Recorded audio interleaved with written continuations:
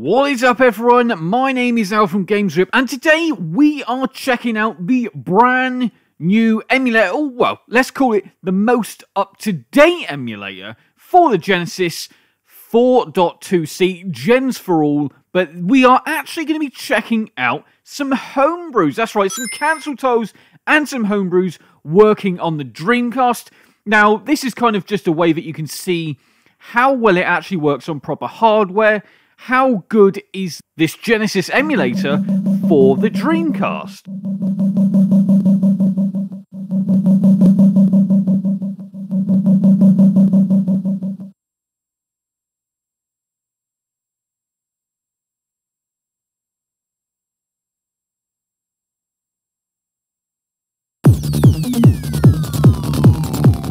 So here we are, we're starting off with Tanza. Now Tanza, what an interesting title this one. This homebrew came out a year or so ago. It's made its way to the Evercade console and obviously is a Genesis release as well. Now, how do I describe this? This is a side scroller, it's a run and gun, but I personally, the thing for me about it is the soundtrack. The soundtrack, as you can hear, just listen, is absolutely fantastic.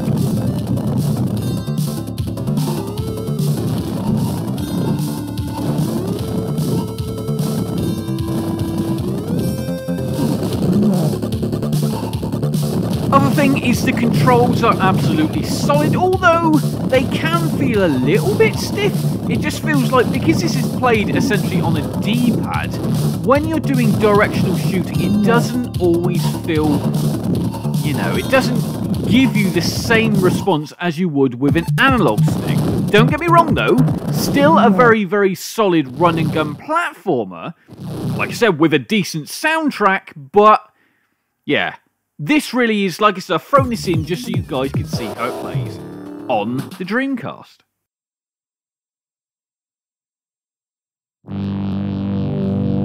Here we go, brand new, aka it's actually a cancelled title, or it was a cancelled title until recently on the Genesis. I believe this also came out of the Genesis Mini or Mega Drive Mini, I'm pretty damn sure anyway. Either way, oh my god, if you love your running guns with a decent soundtrack, this one is a solid one. Again, listen to the music and you'll understand why I love the soundtrack.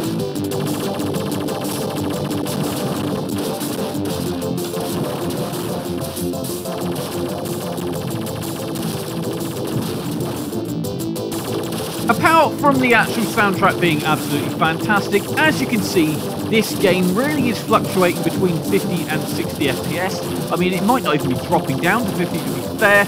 It just works that down well. This version, 4.2c, really is hitting the nail on the head. Now, we've seen Genesis emulators over the years for the Dreamcast. They've never been quite there when it comes to speed, but as you can tell, this really is blowing every other one out of the water. Like I said, they usually have slowdown, or they stutter, or they just don't feel this damn fluid.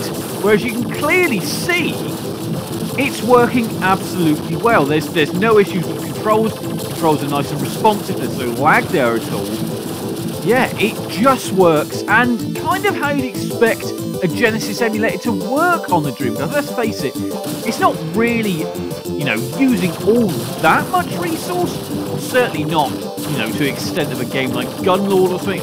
A game that's natively running, but then again, we are emulating another system. So, yeah, be it what it is, it's working down well, and yet, a game like this, Ultra Core, this is a great way to play it. Colours are popping here, and like I said, it's keeping that consistent frame rate. And when you're playing a running gun like this, that really is key, because if there are drops or frame drops or anything, it disrupts the gameplay. But here, as you can see, it's clearly working down well. Yeah, I'm loving this. Let's move on to the next title.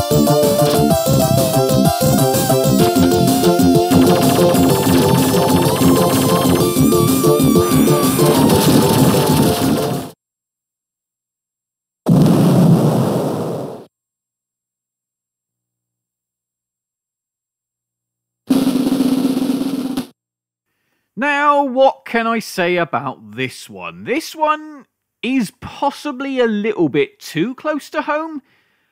I mean, yeah, okay. In a game sense, this is certainly by no means an absolute pile of garbage. It's a rubbish game. I'm going to be quite damn honest, and that's pretty damn brutal for me. You know, sometimes I will give some games slack, but this, I mean, visually, it's just a crappy sort of air defense type. I don't even know what you'd call this. It's just not very good. And certainly not one I'd say go and check out in this collection.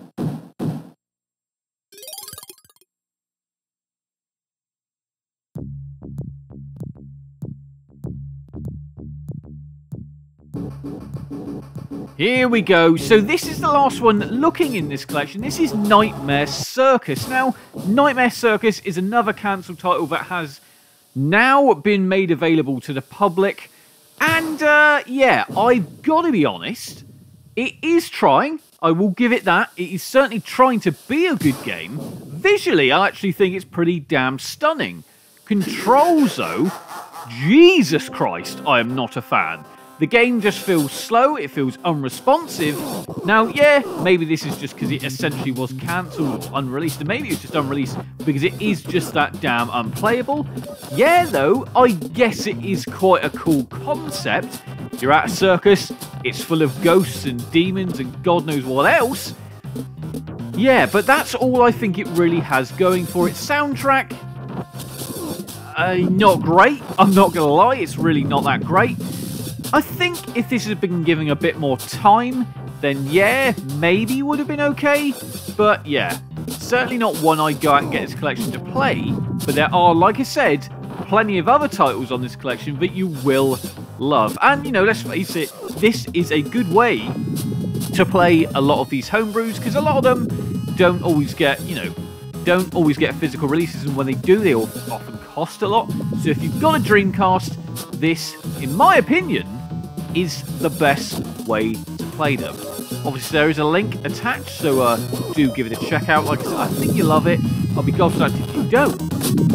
Because who doesn't want to play some Genesis on the Sega Dreamcast? I've been out from Gens4all. Like, comment and subscribe.